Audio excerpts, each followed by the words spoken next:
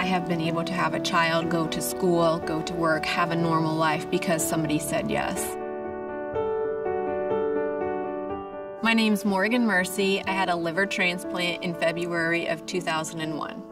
I was diagnosed as an infant with something called alpha-1 antitrypsin deficiency, which is something that affected my liver. I just grew up knowing that I had to have a transplant, or that was the only treatment that I had.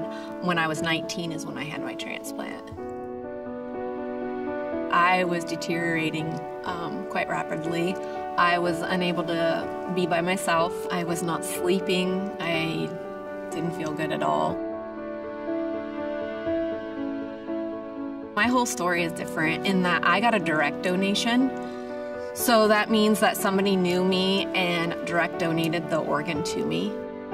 When I got the call, I felt excitement, I felt hope, and I was also sad because that meant that somebody had passed away. It's a lot of emotions going through you at one time.